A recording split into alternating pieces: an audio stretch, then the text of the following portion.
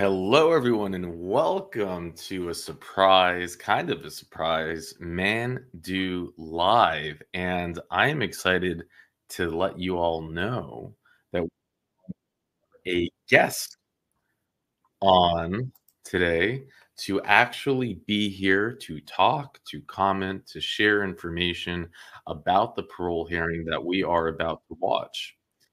And many of you may know who this is Kejun Overcomer, our local Louisiana native. And we have done one of a parole hearing about her in the past. Maybe you've seen it. Maybe you're in the live chat and you've seen her in there. But if you're not familiar, you're about to be. Actually, right here on the screen that we're looking at is Kejun Overcomer sitting next to Miss Stapleton, the new survivor advocate. And we can maybe check this out if you want to learn more about Miss Stapleton, the survivor advocate. But I think we're first going to start with the parole hearing. But first, let me bring onto the stage the one and only Kejun Overcomer. Hello, hello. Mic check, mic check. I'm here. Oh, here we go. It's so good to hear your voice over the screen. How are you? I'm good. With today, this kind of ironic today. We're doing this today, but I'll tell you why later. Well, why don't you tell us now? I think that could be interesting to know before we get into it. Oh, okay. Well, like I told you in the chat about the person that's sitting behind me in that in the thing with Carolyn. Our four-term governor, the one in the blue shirt. Our four-term governor, Edwin Edwards, passed away a couple of years ago today. That governor is who commuted his life sentence. So today is not happening by accident. Got it. So for everyone who's watching, the man on the right sitting behind Kejun wearing the blazer and the blue shirt, he is a offender of the worst kind, and his sentence was commuted by the governor who passed away today, or no, 4 years ago today. 2 years ago today. 2 years ago today. 2 years ago today. So there's some irony here. Yeah. Wow. So, and I'm looking at the chat. If maybe you can say hello to everyone who's waving. Hey, Sandy. Hey, Melanie. Welcome, Evolving Off the Grid. What's up? It looks like Carol said hi to you, Kejun. So hey, I think what we're gonna. I love the y'all. We got real Louisiana native here. So I got. So I think what we'll do is we'll watch the hearing, and you can feel free to, if you want to interject or comment during it. Otherwise, you'll let me know. You can, we'll both go on mute, but you can just unclick the mute and say, hey, I want to say something, or we just go through it, but we'll play it like that. We'll be, I would like it to be, I guess, as natural for you as possible. I know this can be emotional. Talking about Duquette has become second nature to me, unfortunately. Got it. Well, so what I'm gonna do is I'm gonna go off. So we'll go off the screen.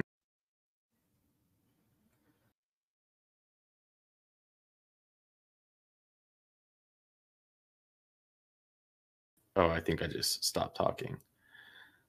Does that sound good? Yes, sir. All right. And again, for those of you who are just coming in, we're about to watch the parole hearing of a monster, of a roach.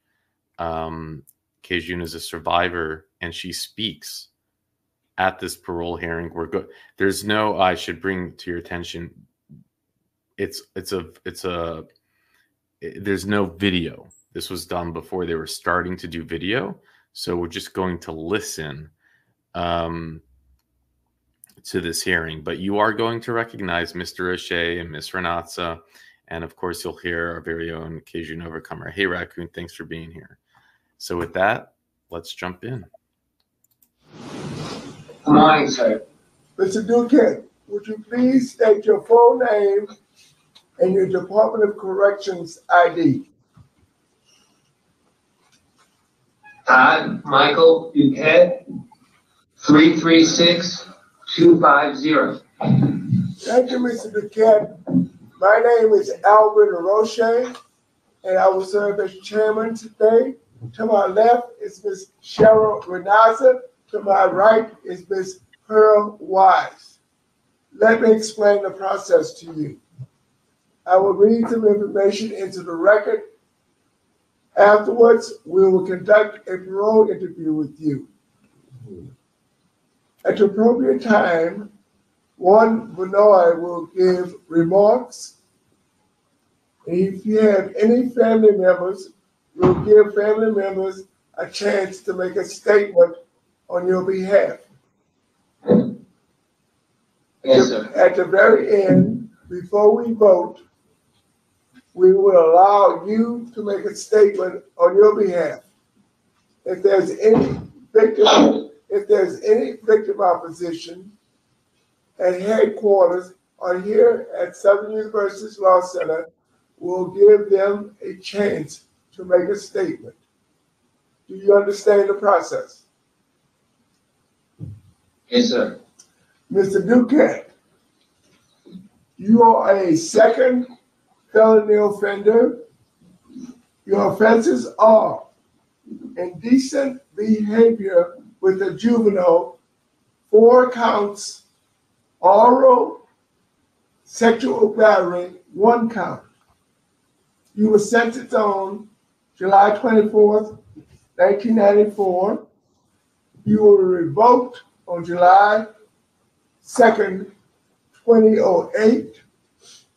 Your sentence was 5 years at hard labor, each count of the indecent behavior, and 10 years for the oral sexual battery. You have a total sentence of 30 years. Is that correct? Yes, sir.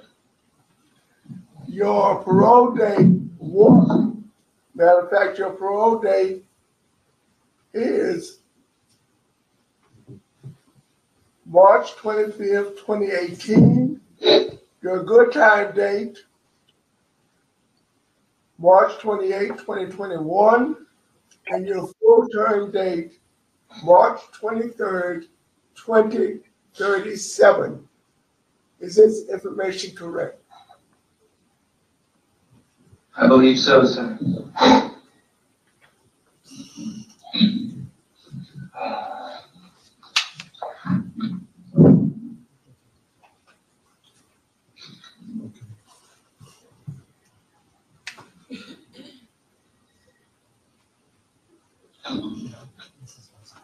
We have opposition at the hearing.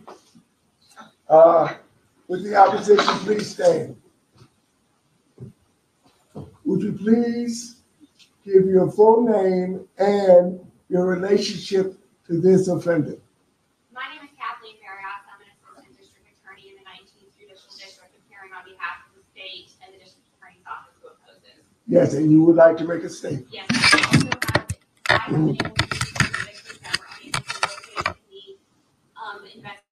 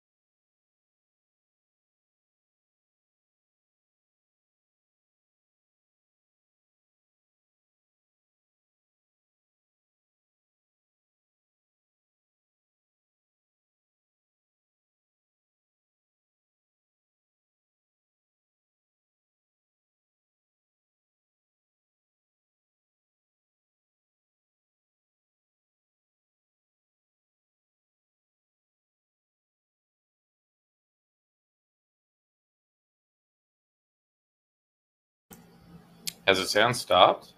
Okay. I was hearing everything fine, so let's figure out why. I'm making sure I'm hearing. I didn't leave. Okay. That is very strange.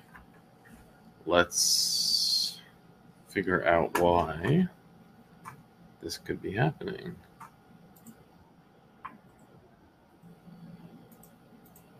Huh. I have no idea. This is so weird. Let's see.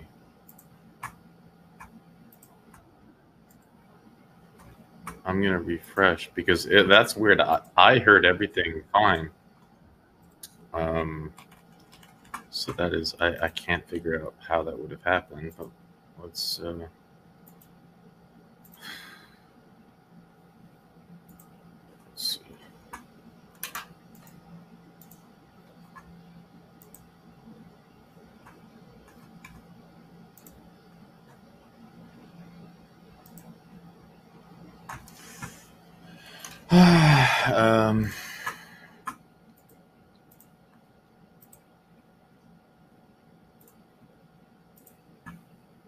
All right, let's try again. Make a statement on his behalf. Do you hear it? Mr. Remaza, would you start the interview, please? Yes, sir. Thank you, Mr. Roche. Good morning, Mr. Ducat. Good morning, ma'am. You doing all right this morning? Yes, ma'am. Good. So, as Mr. Roche said, your total sentence was 30 years, and you were convicted of 4 counts of indecent behavior with a juvenile and the oral sexual battery. As I read the record, I think you were initially charged with 49 counts. So, could you share with us how many victims are there? 5. 5 victims. And what were the ages of those victims? Do you recall? 8. What was the ages of you I there? think like 9 to 13. 9 to 13. And what was your age at the time? I was around 27. And so when you were sentenced back in 1994, you were afforded the opportunity for probation. Is that correct? Yes, ma'am. And I think you maybe left the state and went to Texas, where in 1999 you were convicted of a sex offense with a minor there and received a 10-year DOC sentence. Is that right? Yes, ma'am. And so consequently, your probation was revoked in Louisiana. Okay. Yes, ma'am. Okay. I wanted you to be aware, your family lives in New York, is that right? Yes, ma'am. My mom and dad and the rest of my family in New York and my 2 brothers in Florida with their families. We did receive a letter from your parents as well as a video where they're speaking on your behalf. And we wanted to play that video this morning. So, John, can you play that for us now?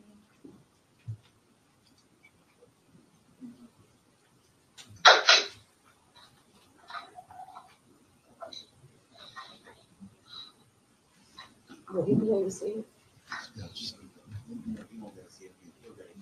You'll be able to hear it, but you won't be able to see it. Todd. Okay.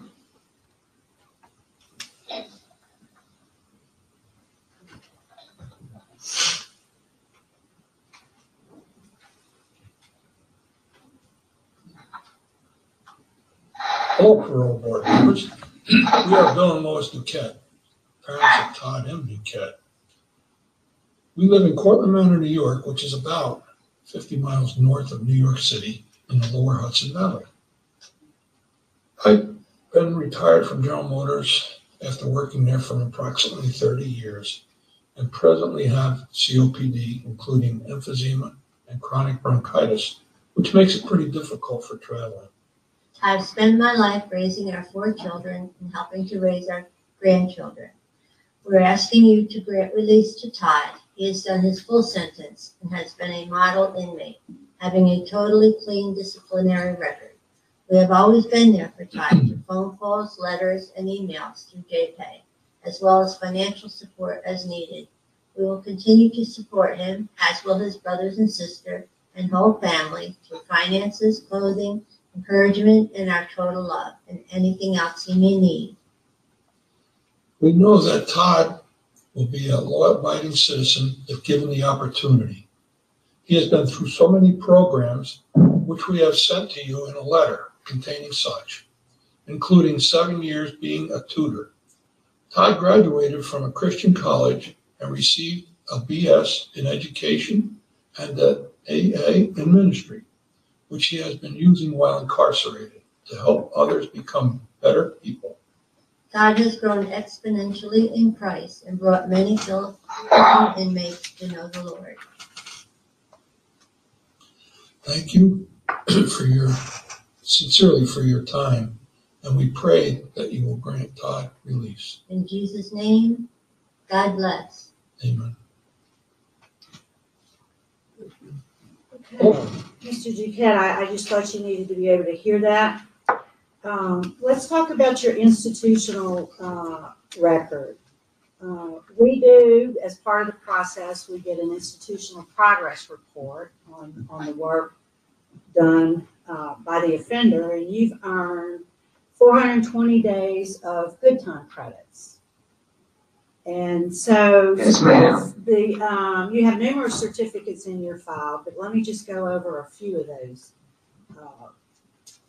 programs. You completed all phases of the sex offender treatment program. You completed anger management. You do have some vocational skills and numerous agricultural certifications, which, as I understand, is hard to do. It looks like in 2000, at least with the information I had for 2017, 18, and 19, there is occasional participation in a faith-based program. That's what's noted in the record. Also, for those same years, you have seldom visits from your family, but we understand they're in New York and out of state. In terms of club participation, the record indicates that you participate in Toastmasters and the Gavel Club. You've done well in your educational classes.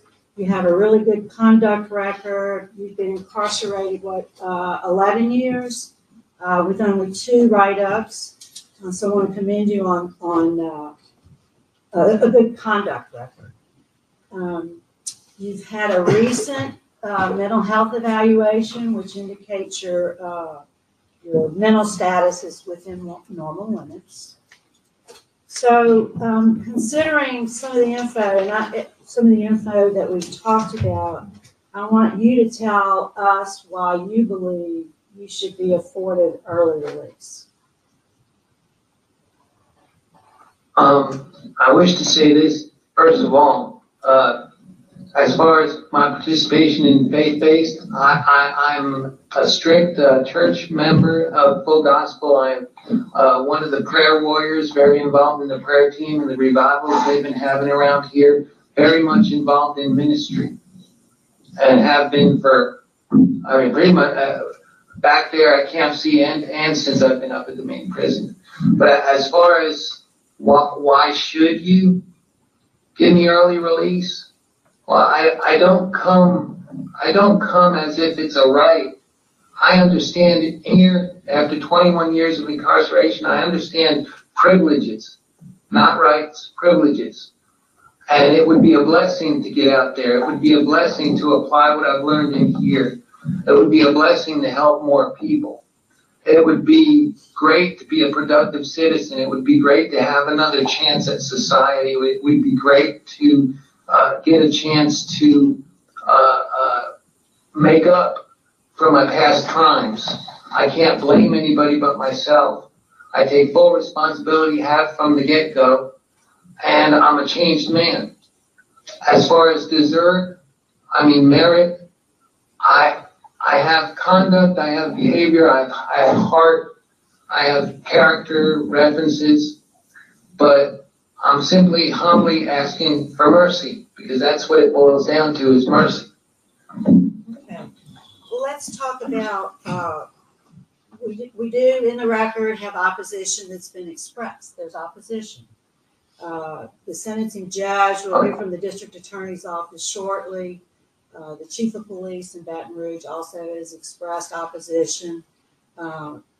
During the investigative process, we were unable to locate victims, but I'm anxious to hear from the district attorney's representative in that regard. We also do a risk assessment score, and your risk assessment score on the Tiger, which is a new tool we're using to assess risk, you rate moderate. You're a moderate risk to reoffend. We also do a static 99 risk assessment for sex offenders, adult male sex offenders. And in that category, it's concerning because you rate in the moderate to high category to reoffend. And you were 1 point away from being a high risk. So that is concerning to me. I don't have any other questions of you, Mr. Duquette. I'd like to see if Warden Benoit may have something he'd like to add. No, ma'am. Secretary Knox, I think you went through it. I don't have anything else to add. Okay, thank you. Mr. Roche, I have no other questions. Thank you, Mr. Nassar. Ms. Wise? Mr. Duquette, do you have any supervision on your Texas charge? Did you full term on that charge? On the Texas charge, I full termed in prison. All right, thank you. That's all. I was on detainer here. Sir? Go ahead. I'm sorry. I was on detainer from Louisiana while all the time I was there. Okay, all right, thank you. That's but I was in prison. Okay, so you have no supervision outstanding in Texas as parole or anything? I went through the Teen Challenge. I went through the Teen Challenge program and graduated. And I went to the sheriff's office. He sent me to the city police, and they sent me to the lady that works with sex offenders. She contacted Miss Murphy, and then Miss Murphy told me to get with her. I did. And she said she couldn't do anything until she heard from Miss Murphy. And that was the end of that. I just lived in an apartment, got out, lived in an apartment. All right. Thank you, sir. Thank you. That's all I had. Thank you, Ms. Wise. Reverend Rentz, would you like to make a statement for Mr. Duquette? Thank you. I've known Mickey for about 35 years. He came to Bible College where I was a professor. And I've known him about 35 years. My reason for being here today is I've known him. I also contacted his family to try to get them to come.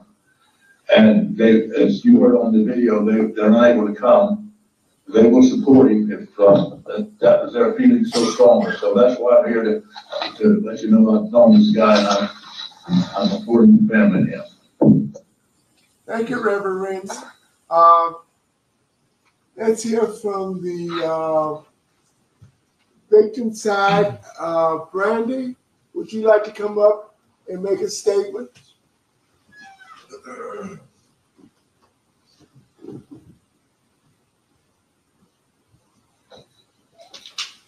Before you start, is there a gentleman by the name of, a lawyer by the name of Chip? Okay. Would you like to make a statement also? No, thank you, sir. Okay. Thank you. Randy, address all your remarks to the Committee on Parole and not to Mr. Duquette. Good morning. Okay, so we're about to hear from Cajun Overcomer right now. When Cajun's going to leave, her mic drops, so just keep that in mind. And again, Cajun is here watching the stream right now. She's the one that's about to speak, and she's going to come on after the hearing and give us all of the information and answer any questions from the chat. But let's jump in. My name is Brandy. my family and I are victims of this inmate, and we strongly oppose him being granted parole. In 1993, he was charged with 49 counts of sexual acts with children, and these victims were all between the ages of 8 and 12. He was charged with indecent behavior with juveniles, oral sexual battery, aggravated crimes against nature, and sexual battery. Under a plea agreement, however,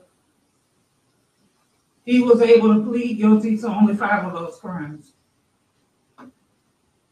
He was sentenced to a total of 30 years in prison, but then that sentence was suspended and he was placed on active supervised probation with conditions. Less than 4 months later, the inmate violated those terms of his probation and his sentence was imposed. Although he was convicted of 5 crimes, there are many other victims. My family is among those other victims. In the spring of 1990, he anally raped my brother Josh, who is pictured right here, and my oldest brother Wayne. And he also did them by oral sexual battery. At the time, my brothers were 9 and 11 years old. My family was a fairly normal family, but after my brothers were raped, we were devastated. And even though these crimes happened in 1990, my family is still suffering. After he was raped, my brother Josh developed mental and emotional problems that grew and grew. And when he was in the 5th grade, he tried to kill himself. Wayne also developed mental and emotional problems, and after he was raped, and his way of dealing with it was to act out. Unfortunately, his way of acting out involved raping me. I was 6 years old. And he continued to rape me almost every night until I was 10. It should not be surprising to learn that I still have problems from all of this. In my entire life, I have never known what it is like to feel normal. I know that I now have a completely twisted view of males, and my trust in people has been ruined. My desires and abilities to have a boyfriend relationship were destroyed before they could ever develop. If this inmate would have just stayed away from my family, I think I would have had a chance at a more normal life, even after watching my mom survive a domestic violence attempted murder, which is why we came to Baton Rouge. But that chance was stolen from me.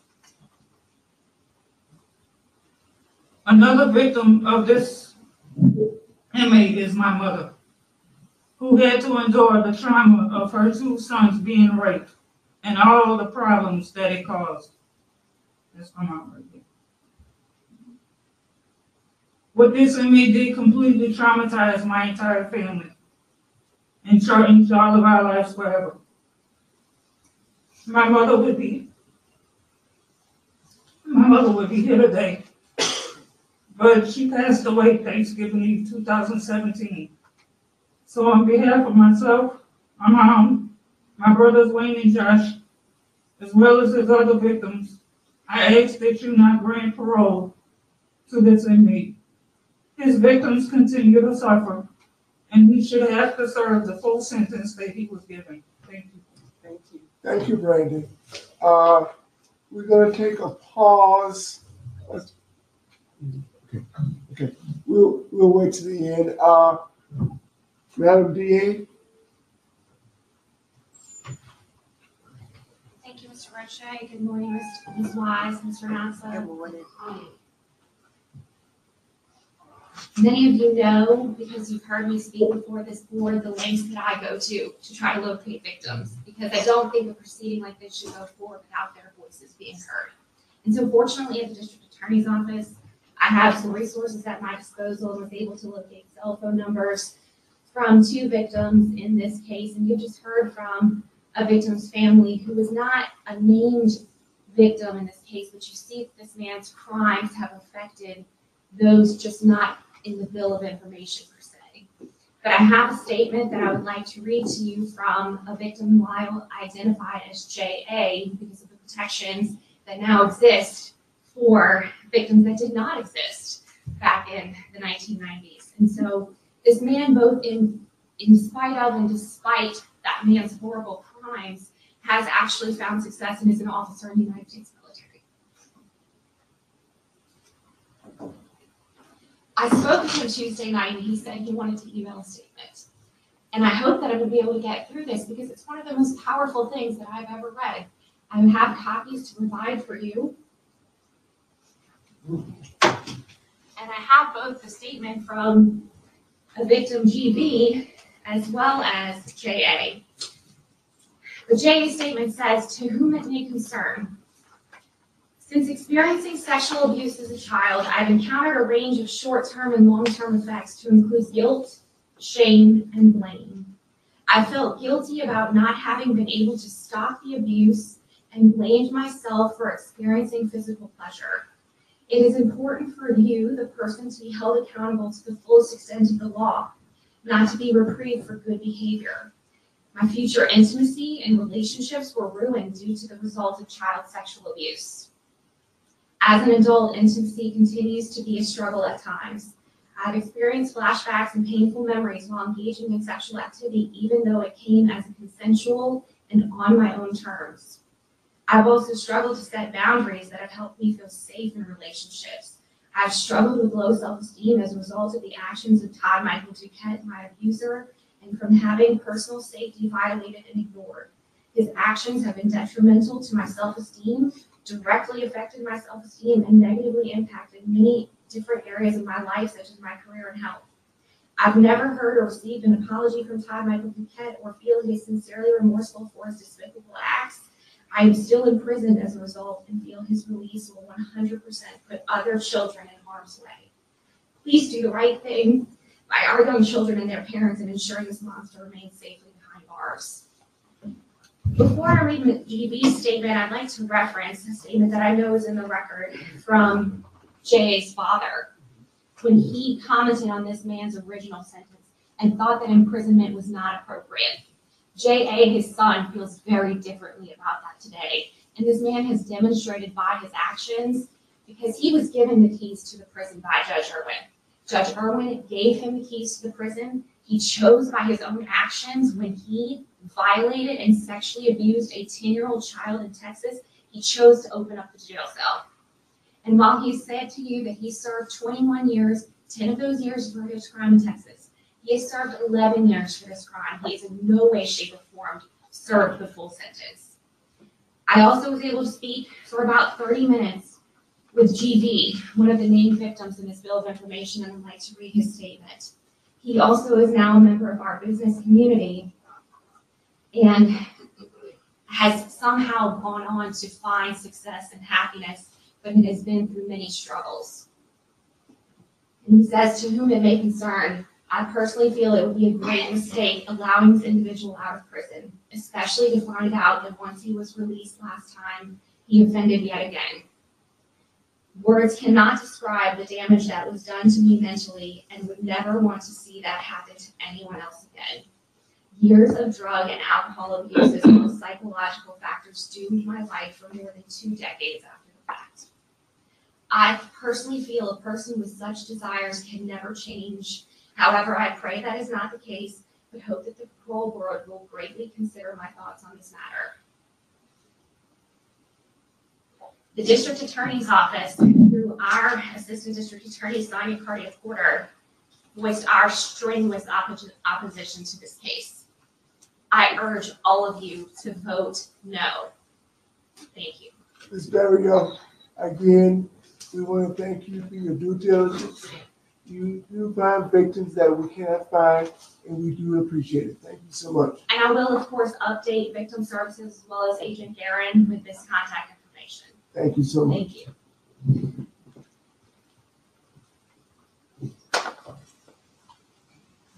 At this time, Mr. Duquette, would you like to make a closing statement?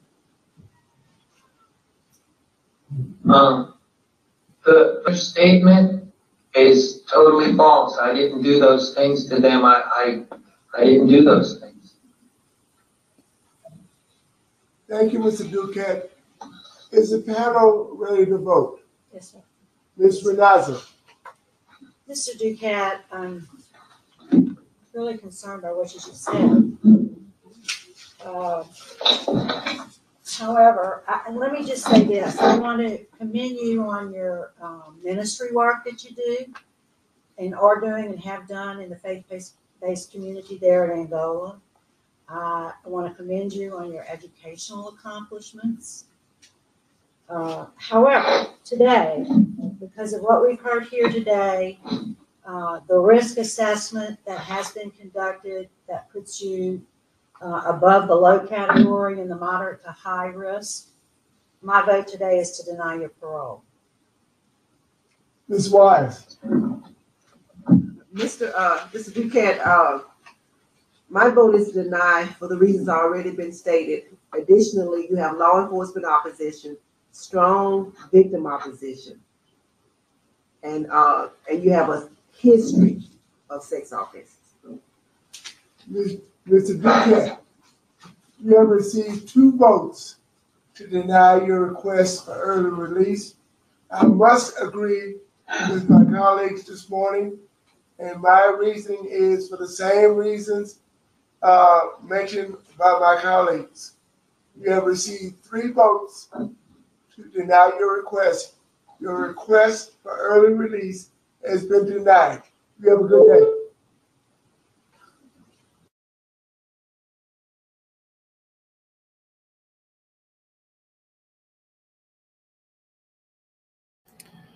Wow.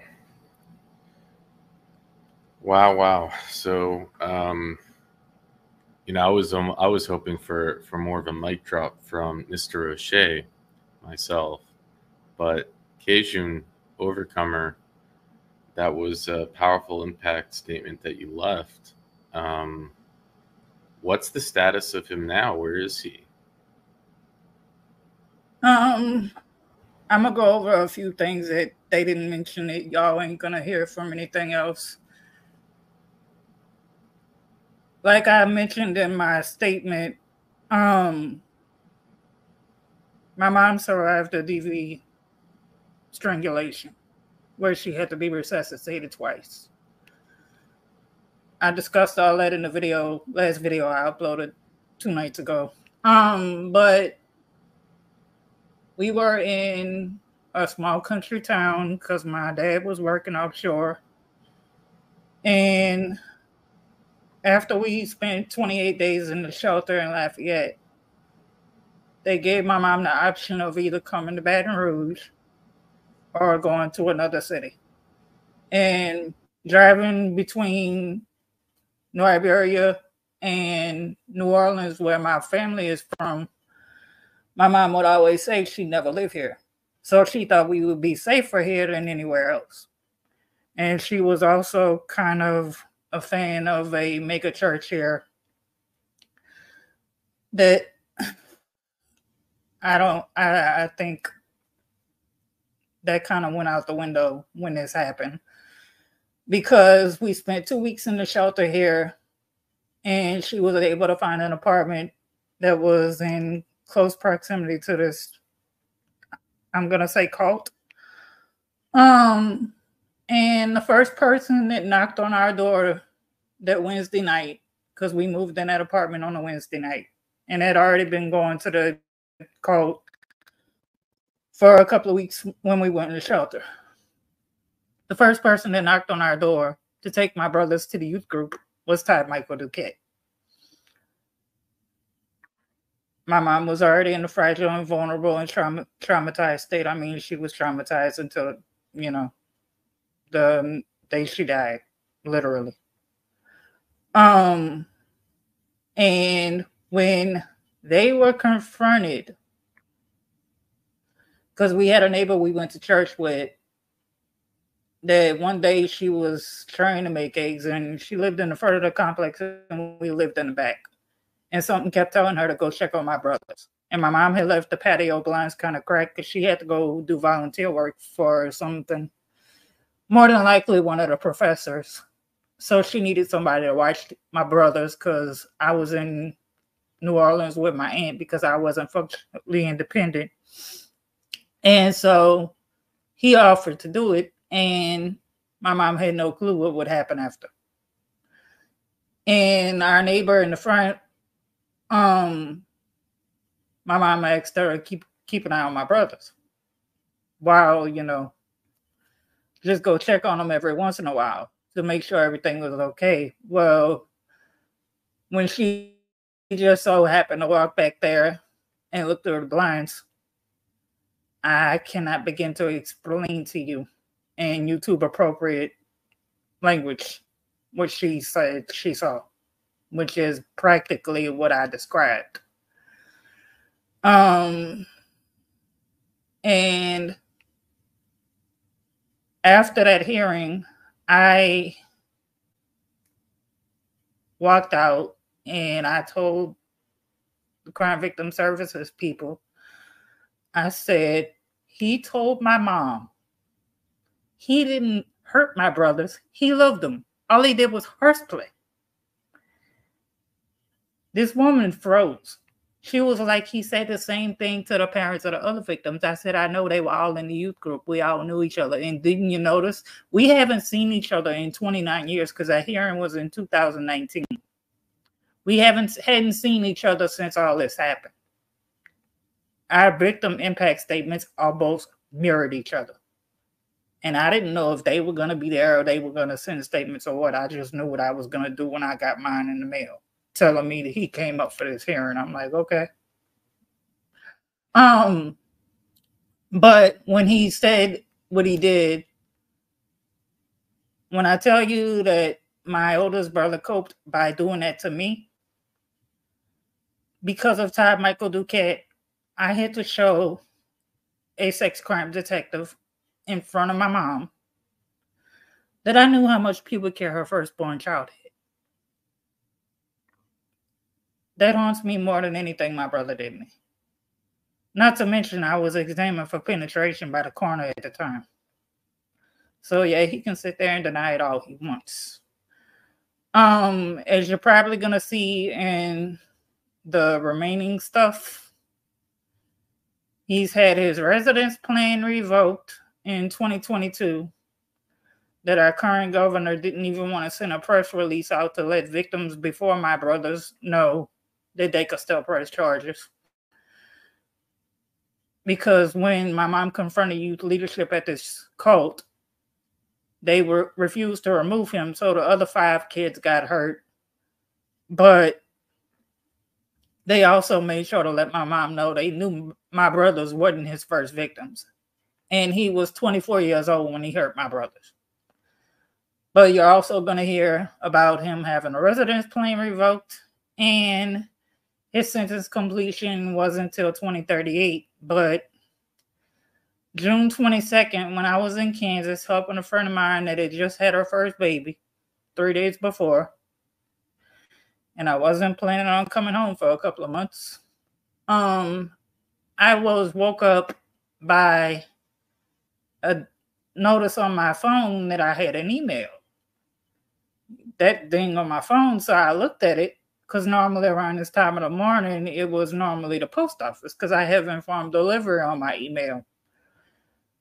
Well, I looked and seen what the informed delivery was, and it was that I was getting a certified letter from the prison that he was housed at. Well, I called the prison when they opened up, and I was like, I'm not home. I'm out of state helping a friend that just had her baby. What the, you know what, did y'all send me? And they literally told me he was released as an immediate release June 20th without an ankle monitor, and he was not placed on a curfew. And they were telling me how much they followed the law. Well, last year we had a victim notification law passed that I was supposed to be notified, or 2022, I don't remember. Stuff happened so much in the state with politics, as y'all probably can see. It's hard for me to even keep up. But I testified on the bill, so it was probably 2 years ago. That they're supposed to notify victims 60 days in advance. So by Louisiana law, I was supposed to be notified of his release in June last April of 2023, when they 60 days before they released him on the 20th of 2023. And I told that lady, I went rounds with her. I said, y'all didn't follow the law. And I reminded her about that 60-day victim notification law. I said, but to send me a doggone thing in my email 2 days after you did it, I was livid.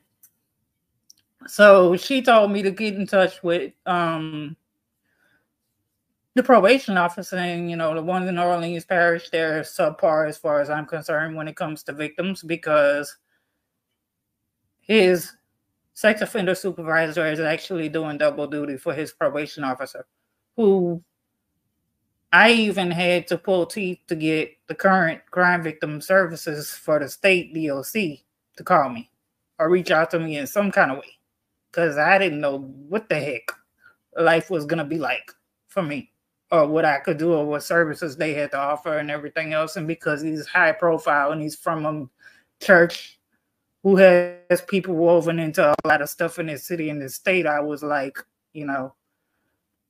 I'm not going to talk to a random person about the intricate details of what he's done. I'm just not doing it.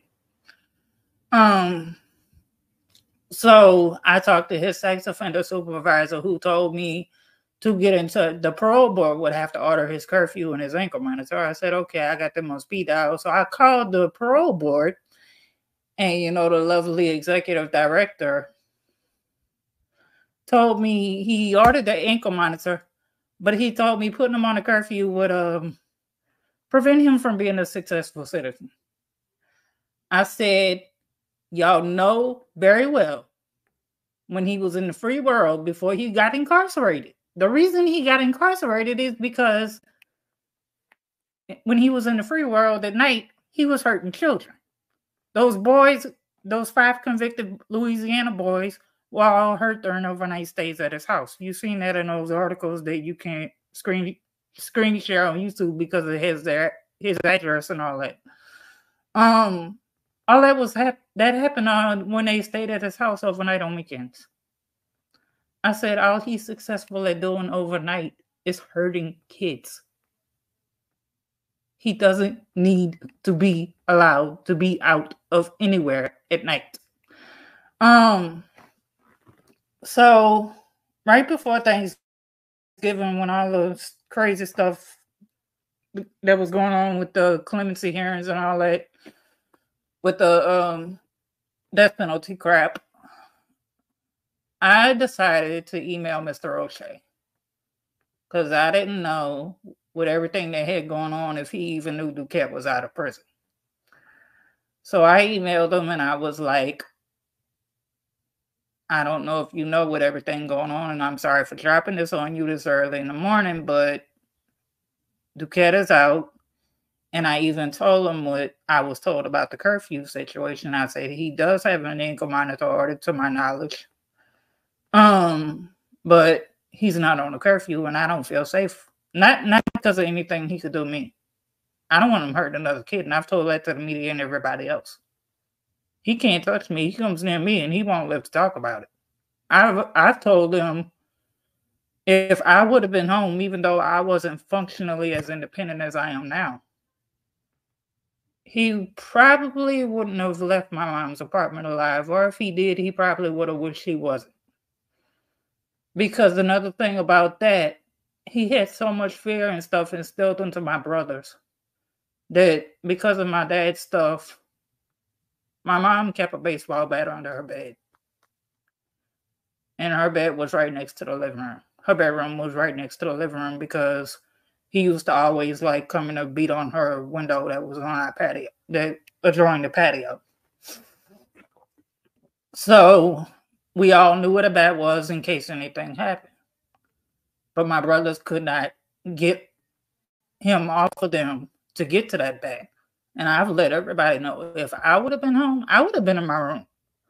My room was spitting distance from my mom's room. And if I would have heard that kind of mess going on, I would have went and got that bat, opened the hallway door that separated the foyer and everything from the bedrooms and all that. And I would have beat the holy you-know-what out of him. So, yeah, I've had to deal myself with practically survivor's guilt for those other kids getting hurt and no child in Texas. Which, as you notice, he pretty much tried to overlook that and pretend it didn't happen. Oh, he just moved in an apartment and ended up in jail and he don't know why. Yeah, that's because indecent exposure with sexual contact. And Texas did not have a clue that he had Louisiana crimes. And one day my mom was just wondering what was going on with him. So she called the ADA's office over here and asked, not the one that was at the hearing with me, it's just the lady that prosecuted him in 1994, and asked what was going on with him. And Sue Bernie told my mom that he was in Texas. So my mom just thought he had, was having a normal life. And Sue Bernie was like, no, Miss Marie, the only reason I know where he is because he's incarcerated. So they told us where he was. And so we reached out to the Texas Department of Criminal Justice and the prison where he was at. And come to find out, he was coming up for parole. And my mom was like, what can I do to help y'all stop that? So my mom wouldn't text Avery or anything else. But they gave us an email because I was like, I will help her compose it, do whatever she's got to do. I'm good with email. I can do anything on the internet. I'll do it for her. I don't care. Because my mom was born in the 50s, so turning on a computer practically scared us most of the time. So we got the email, and I got her email thing set up for her to where she could send it to him. And I was going to sit there and do it for her, but she told me she had it. I said, okay, holla if you need some help or whatever. I proofread the email she sent the first time. Thinking about it, I want to spit nails. And this was his first time up for parole, probably in 0203. And so they write him the letter at the parole hearing. Caused him to get a denial. Happened again when he came up the second time there. And then in 2008 is when his sentence there was up, so they extradited him here. And he was in DeQuincy till DeQuincy had shut down, and then they moved him to Angola where he was during his parole hearing, but Angola changed their capacity on what inmates they were taking because they was changing to 50 and over. So they moved him in January 2021 to Rayburn, and that's where he was when the worst day of my life happened in June. I came home July 5th after having to pay to get my flight changed, which I wasn't happy about because I was thinking I would have to do legal stuff to keep him away, even though he's restricted from Baton Rouge because, as you heard, one of his convicted victims is in the business community here, and I still live here. So he can't come anywhere near his support system, which is the cult that's like 10 minutes from my house. And because of their power in the city and the state, and I've posted videos about them with other stuff that they have had removed. Because I know they probably have vendettas and stuff against me, which I'm good. I mean, other than talking about this and all, I don't really say much about them because I do have my limits when it comes to talking about all that kind of stuff. But his support system is that place. To this day, they defend and protect him. When I tell you how many people I've cut out of my life that I had no clue supported that place, in the last 4 years, it's quite a lot of folks. And I've noticed that a lot of people that I never thought would lock arms with people like them are going, thinking they're the best thing since sliced bread. And after what they were in the news for in the 80s, before any of this ever happened, I don't know how anybody could have anything to do with them. But that's my personal views. But yeah, he was released to Orleans Parish June 20th to a transitional housing sanctioned by Catholic Charities, who they told me took him with open arms. And I was even told that the rescue mission wouldn't even take him. But this new place took him with open arms. And I was like, that if he ever, God forbid, violates, which I'm kind of glad that he can get in trouble for doing stuff that doesn't involve hurting another child. But I'm just glad my mom's not alive to see this and live in this reality, because Todd Michael Duquette used to be her fight. I did the domestic violence stuff for her because that was too hard for her. A few days before she passed, she told me that she kept him in Texas. I would have to keep him in jail here. I looked at her like she was crazy, but I knew she was about to go, and I knew stuff like that happens. And I didn't know that about a year and a half later, what she said would be the reality of my life. And I've also done stuff at the legislature inspired by him to protect other kids from being hurt by people like him. So as hard as it is, and as sad as it is that talking about him has become second nature to me,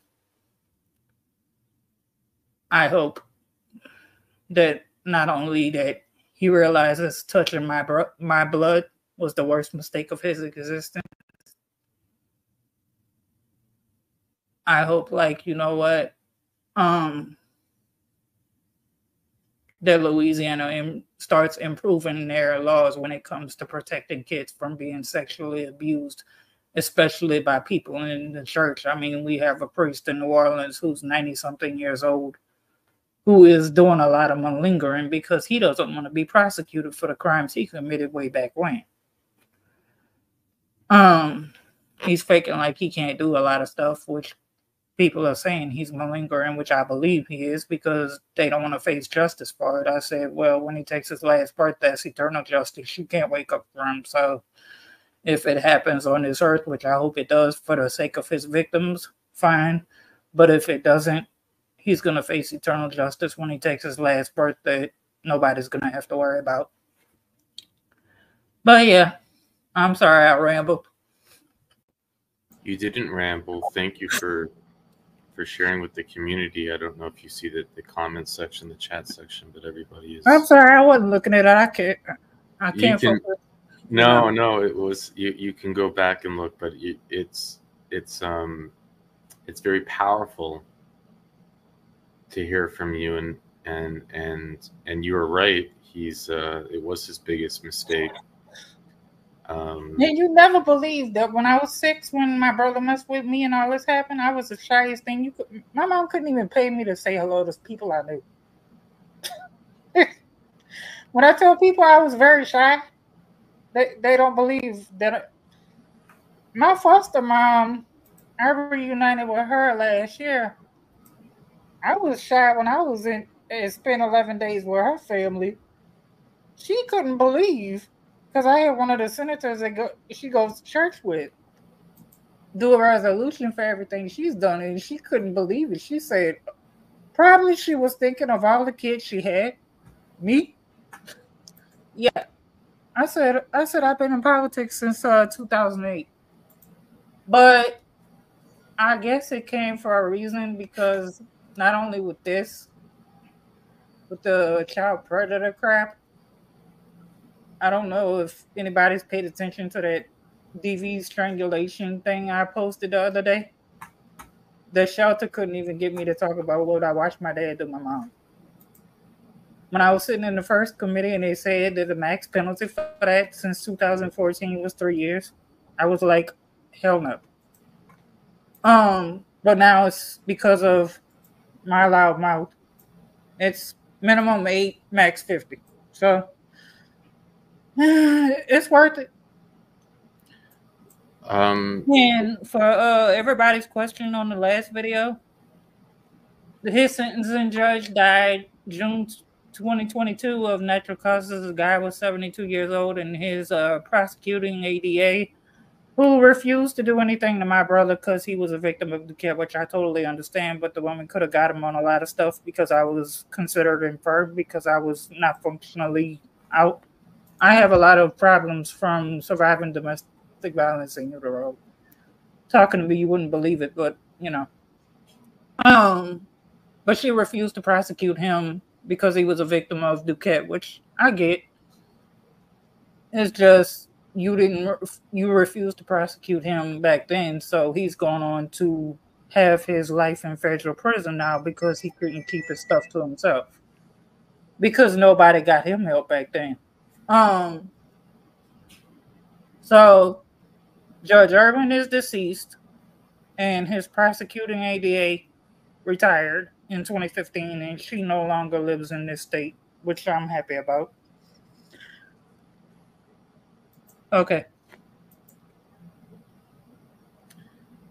I pulled up on the screen the video that you had uploaded.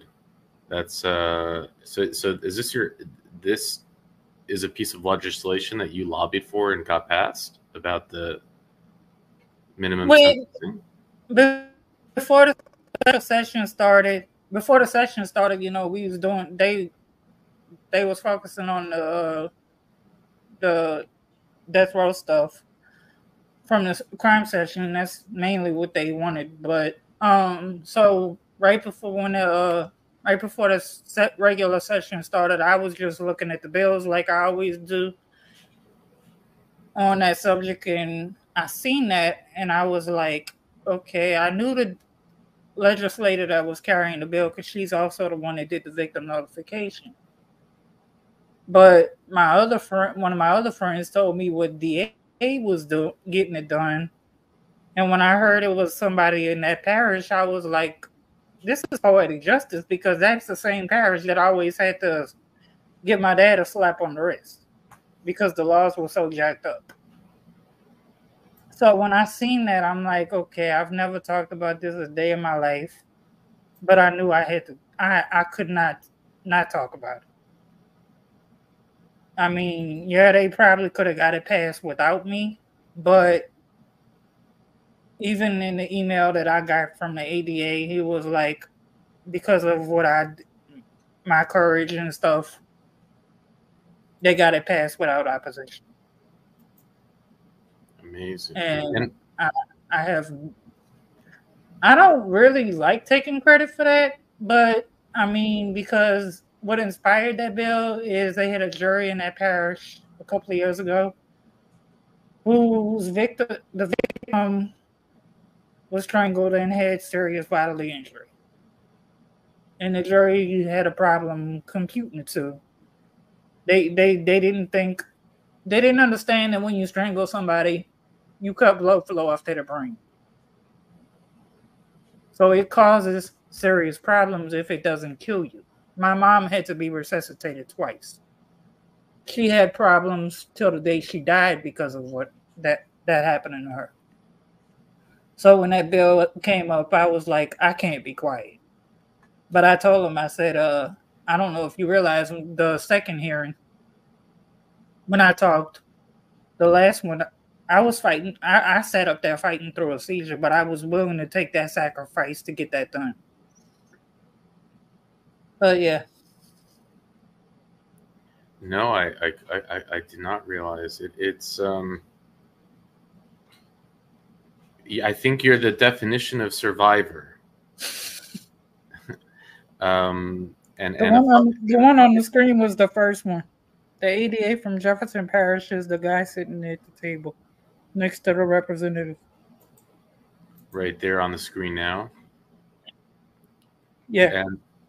And that was the first committee. The second one, when Revelio was in her red outfit, that's when I was having a seizure. And I really thought, because I have epilepsy from brain trauma from the DV Bureau, so I thought I didn't sleep the night before that hearing. And for me, sleep deprivation is a seizure trigger. I was fine through that.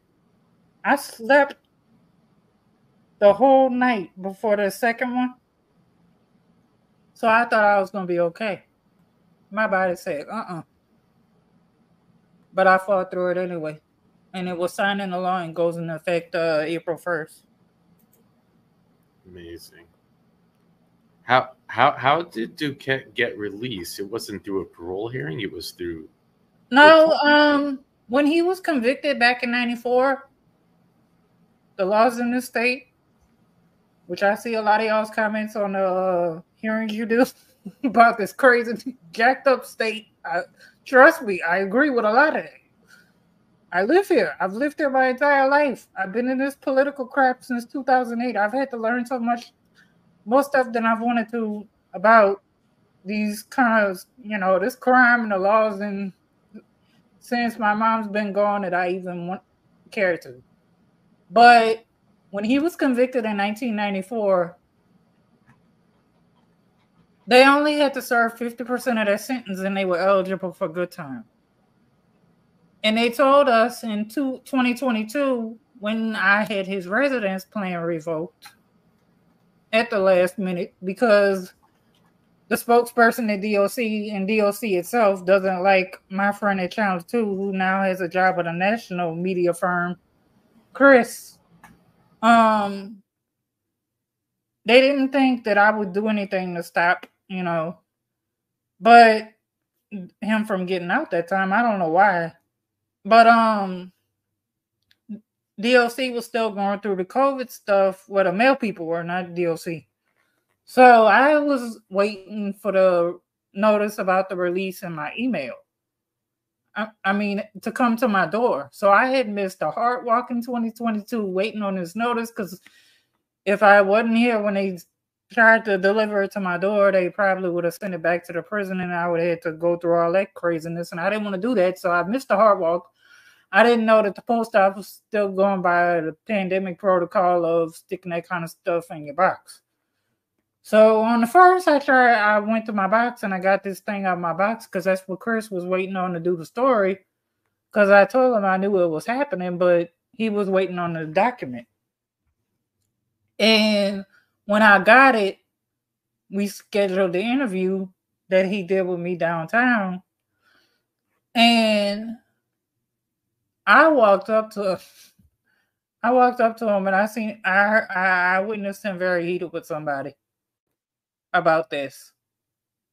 And it was somebody apparently trying to defend the residence plan situation. I'm sure you've seen in the news report how in depth Chris went.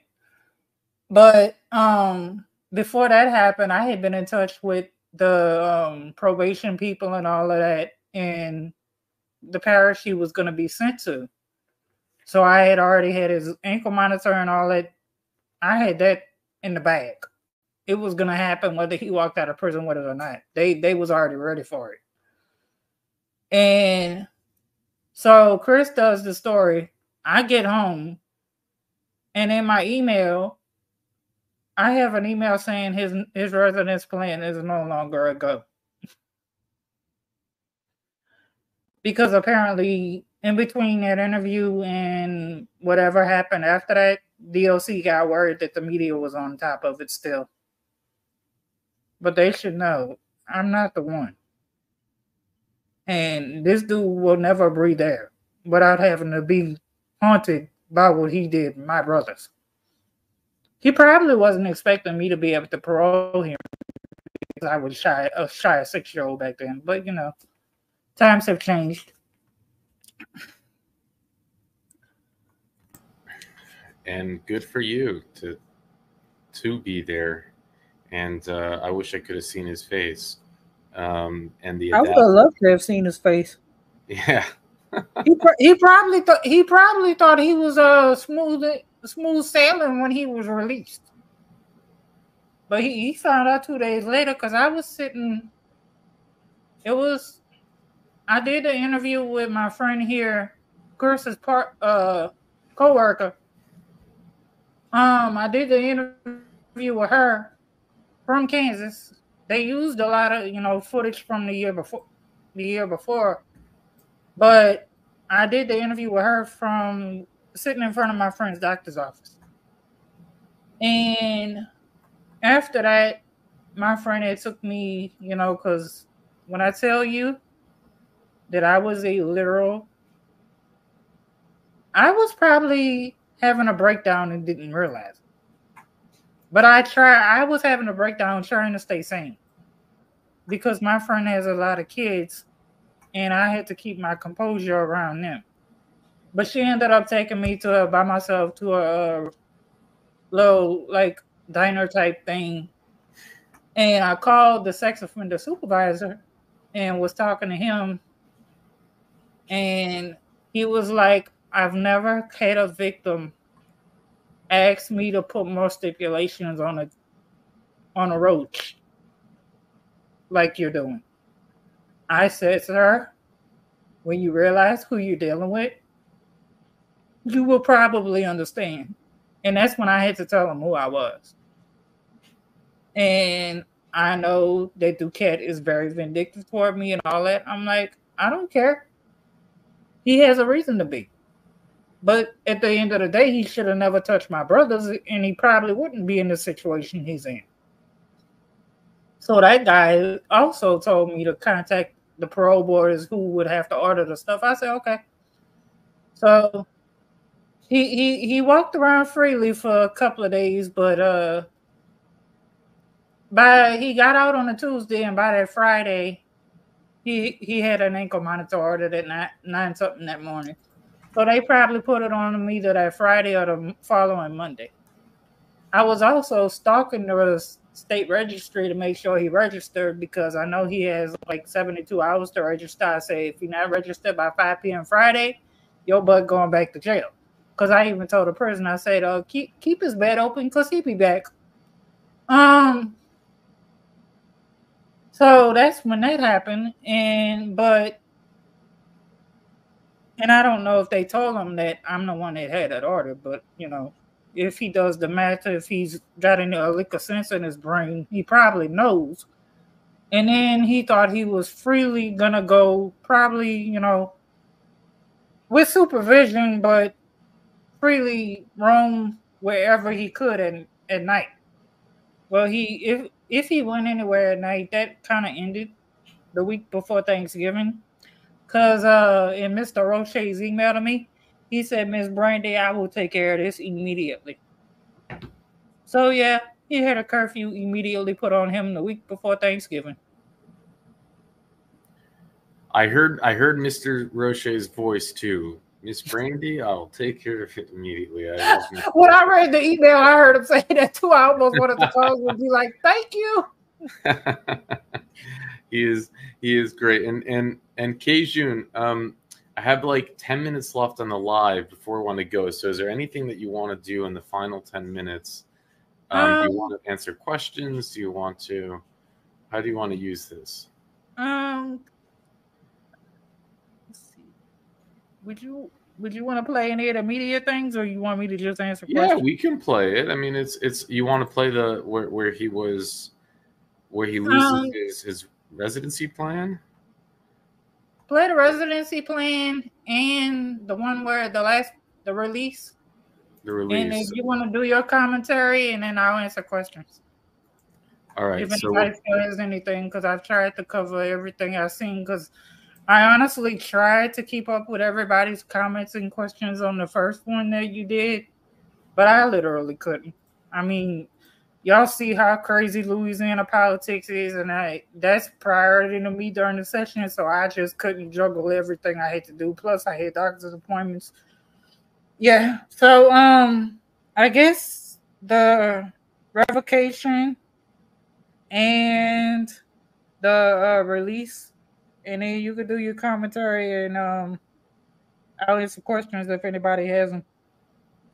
All right, let's go. But I totally apologize for talking so much. No, please don't apologize. We're all here to listen to your story. Okay, so let's do we did the parole interview. Now we're going to do the residency plan that's revoked. So here that is. Let's go. Multiple boys in the 90s is now walking free, released 15 years before his sentence was supposed to be up.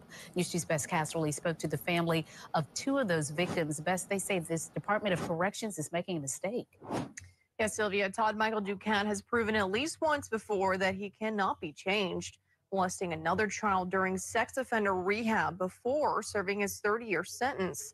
But earlier this week, he was released for being a, quote, model prisoner. Yeah, he was a model inmate in jail, but when he's in the free world, he's not. Brittany Melissa is an indirect victim of Todd Michael Duquette. He was convicted of molesting at least 5 boys in East Baton Rouge Parish in 1994, including 2 of Melissa's brothers. 11 days before Christmas, the year it happened, one of my brothers attempted suicide during recess at school. When they asked him why, explaining what happened. My other brother coped by molesting me. We spoke to Melissa in this interview last year when Duquette was up for early release. However, the Department of Corrections denied that release when the landlord changed his mind about housing him once he was free. Melissa was relieved, but this week, all that changed. Absolute terror. Despite a law requiring that victims be notified of offenders' releases at least 60 days in advance, she received an email today saying Duquette was released the day before. There's nothing they could have stopped them from keeping him to 2038. I don't know why they're taking the risk. The Department of Corrections says they okayed his release because he served more than half his time and was eligible for good time parole according to Louisiana law. And this time around, he has a place to stay upon release. Melissa says she was advised by Duquette's parole officer that he will not be on an ankle monitor unless the parole board orders it. Keep your kids completely away from him, and if you see him around the child, turn his ass in, because he's not walking around with being monitored. The Department of Corrections says Duquette will be living at a place that houses sex offenders in New Orleans. He's also required to register as a sex offender with the Orleans Parish Sheriff's Office. In the newsroom, Bess Casterly, WBRZ. Also, before it ends, can you add his triple mugshot that has his most recent picture, so people will know what he looks like today? Yeah, you should definitely do that. And for the people asking about Good Time, he was convicted in 1994 and laws have changed. So, and about getting my name wrong, I legally do not use my last name for safety reasons, but I said it so low. My doctors can't pronounce my last name correctly, and that fool hadn't seen me in 29 years, and he did it perfectly. So yeah, that right there to me proved he knew he was guilty. He just wasn't gonna sit there and admit it. That picture on his release thing, we didn't have his sex offender registration at that time, so that's the only one. That's the latest one they had. That was from when he came back from Texas in 2008. Did we lose you? I'm here. Okay, so I have his photos up there on the screen. The one that's showing right now is his mugshot from when he came back here. The one on the The three of them. That one there where he's looking down, that's from his Texas. The one where he's got the smirk on his face, that is from the one when he came back here. The one where he looks like he's emaciated, that is his sex offender registration, which is also a good thing. His supervisor told him that he's on thin ice. This man makes him register every 3 months.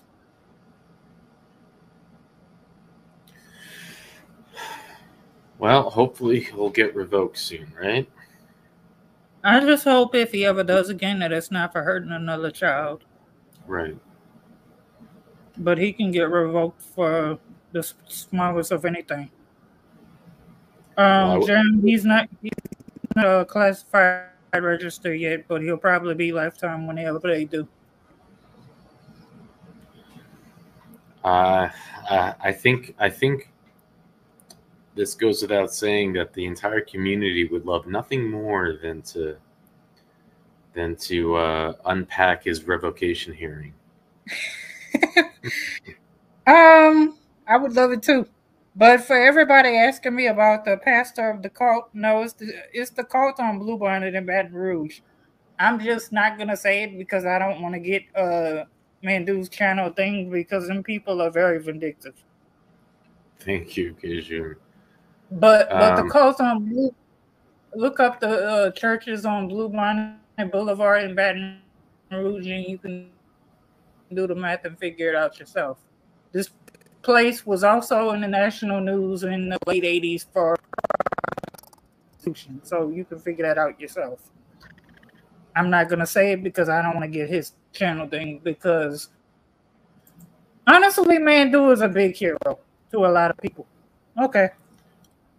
Well, thank you, Kejun. That made my day. I didn't mean to. Oh, you might. Yeah. I think that you can do your commentary. The only hero here is Kejun Overcomer. It's very special for me and the community to be able to listen to you. And if you haven't checked out her channel, she has a channel where we got her over 1,000 subscribers. So please do subscribe to it, and you can keep track with what Kejun's doing in Louisiana. That picture right there. Yeah. Right. The bottom right picture on the one you have on the screen right now, that's his latest. He probably looks like that from whatever happened to him while he was in prison because of what he is. You know what I mean? Yeah. He's jailhouse justice, as they say. We got Nicole. Thank you, Nicole, for subscribing. Jesse says that you're a hero. Tanya joined as a new member. Debbie says you're amazing.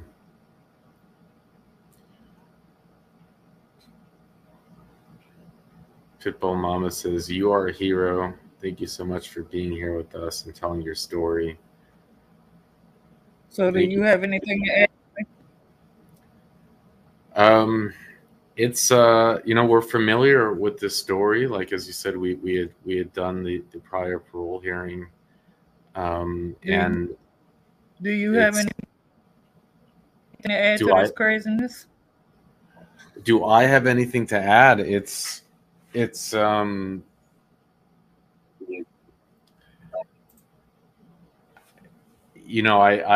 think that you said it all. It's of course the system's broken.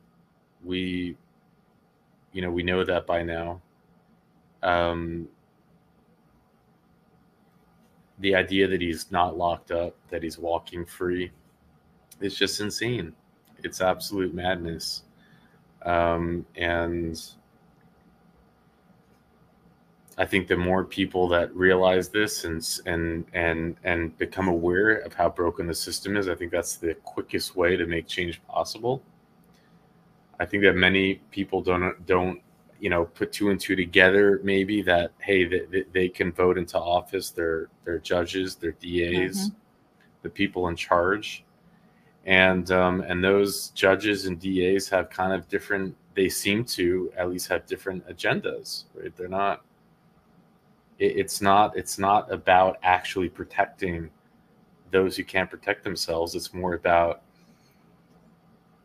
records and press releases and really manipulation of the truth so they can get reelected or do whatever it is that they want to do. So this, you speaking out and us sharing this with the public and the public seeing this, I think that's how change can come about. One little step at a time.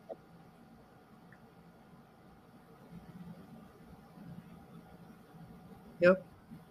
Even in this backward state that prioritizes criminals' rights over victims most of the time.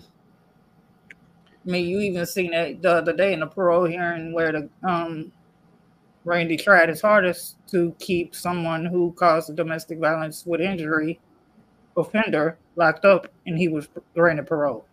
Like, I can't get over that. I can't either, and the people do so good. They absolutely they do so good in jail, but what about? I don't care what you do in jail. You could do it all the good you want to in jail. I don't care. You still have victims out here, and we don't need future ones. Stay where you are. Yeah, exactly. It's insane when they say, "Well, you're a medium risk to reoffend, or you're a moderate, or whatever it is." It's like, well, or I'll take a chance on you. That's something the parole board sometimes says.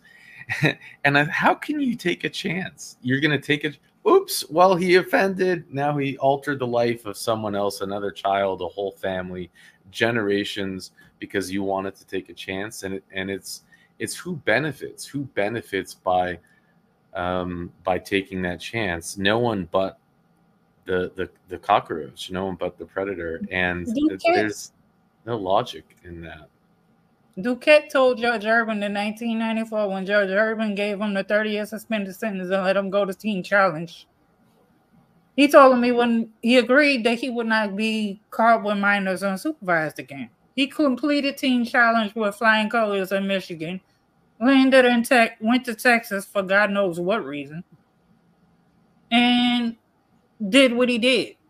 It's like, you lied to the judiciary. That should be another charge on top of anything else you get.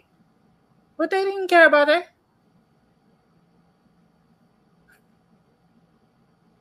No. They don't care. Mm-mm. And I agree, Heather. The programs, it's like, well, you took a sex offender program, so you're healed now, and it's like, no, it doesn't work that way. Their brains are wired. He was in Bible college when he got access to his Louisiana victims. I don't know what they taught him in class, but he was literally in Bible college when he got access to his Louisiana victims. And they saying, oh, education can deter this. Really? He's a Bible college graduate. That didn't deter him. He completed the Teen Challenge successfully. That didn't deter him. No, of course not. No. I just covered a disturbing hearing on Mandy 2, a Connecticut hearing. I didn't play it yet. I'll do it next week. I love you, but Connecticut gets under my skin. It gets under all of our skins. It actually makes Louisiana look It does. You know, the truth is, Kejun, is that covering Utah, covering Iowa, covering Connecticut, I have a much deeper appreciation for Louisiana. They make a lot of mistakes. They do a lot of things that get us mad. But compared to those states, they are the best. And I think they are trying as a state. They are genuinely trying to do better. They still have a lot of work to do, but I do think that true. Compared to the other states, they're which and And I do love Miss Stapleton. She's a true survivor's advocate, and I see that you spend a lot of time with her. Oh Lord, we're good friends. I love that woman. She's great. If Here it you wasn't are. for her, I probably wouldn't have been able to even be notified about his hearing, much less attended. And So for those, if it wasn't for her, he probably would have walked in 2019. oh really? Well, yeah, because as I explained in that video where we were sitting next to each other, she is the reason because he wasn't convicted of what he did my brothers. And they only allowed, at the time before she did what she did, they only allowed the victims of the crime of conviction to be notified of anything that goes on. But now she did something, passed a law or something, and now all victims, convicted or not, because like with the South Louisiana serial killer, even everybody knew he killed all the people he killed, they only went to trial on one. So all the other ones wouldn't have been able to participate. But because of the laws changing, all of his victims' families were allowed to have a say in what went on, even though he only had the trial on one or two of them. But he ended up dying of natural causes like a few years ago. So, yeah. They're improving, but they kind of doing it too slow for my nerves. Things definitely do move slowly in legislation, but hopefully My hair the grows governor faster than these laws improve for victims, and that's not saying much.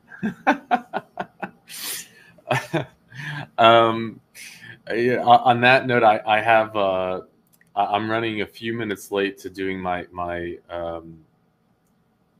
for what I need to do as a father here. So who are there any parting words that you want to give the community before we go? I really don't feel worthy to be talking to you, honestly. Shut up. I really don't. Worthy to be talking to a little old Nandu? Man, Kejun, you sit in front. You don't realize, because in a lot of states, including my own, this quote unquote pro-life state, protect kids, victims are priority.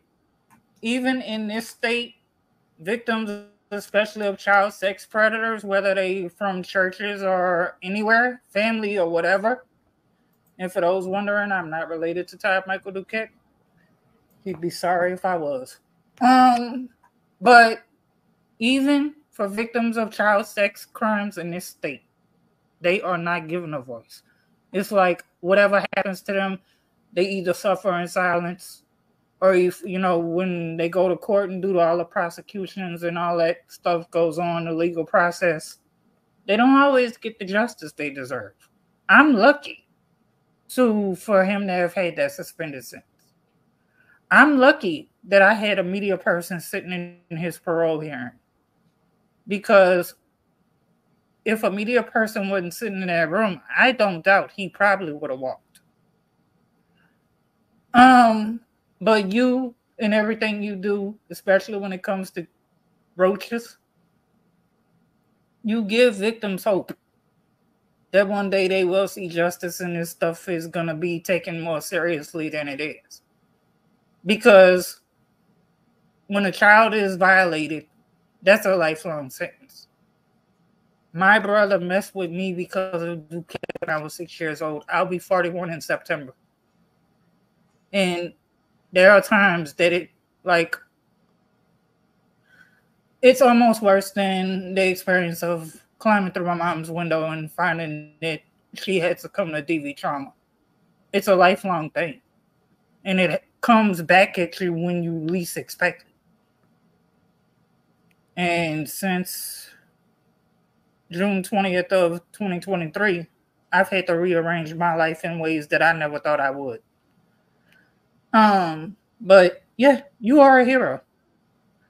And everybody keep fighting, spreading the word. I mean, even if you got to speak up on platforms when it comes to stuff that's in the news. do it, because speaking up for a victim when their supporters and others are trying to silence them and cover stuff up and shove it under the rug and pretend it never happened, victims need a voice. And man, do you give us a big one, and that is very much appreciated. So yeah, I kind of don't feel worthy to be talking to you. But if you're wondering when I started watching you was when you did the hearing for the Galbraith person from here. One of the media people was wondering how his hearing went, and I had found it on YouTube, and it was your video coverage. So I was able to send it to him, and that's how they realized what had happened with that. So yeah, you're kind of famous with a lot of people around here. Well, Cajun, you are worthy to talk with everyone, to everyone, and I understand you're saying it as a way of flattering me, but I watch you stand up in the halls of Louisiana and tell your truth and fight for other survivors in front of a room packed full of senators and governors, and you are very brave and you inspire us. But the words that you told me about it means the world to me, and I appreciate you saying it. And thank you for coming on and sharing your story with us. It means a lot to the community, and it's what drives us to continue showing these hearings, and we're going to keep on going. I hope you do. I'm not going to stop. Thank you. If Louisiana ever tries to mess with you again, please let me know. Oh, I know you got my back. I do. I couldn't believe they messed with you to begin with. Well, hopefully they don't again. And as they say, not all heroes wear capes. And but Cajun, I would love to see you show up to your next meeting wearing one.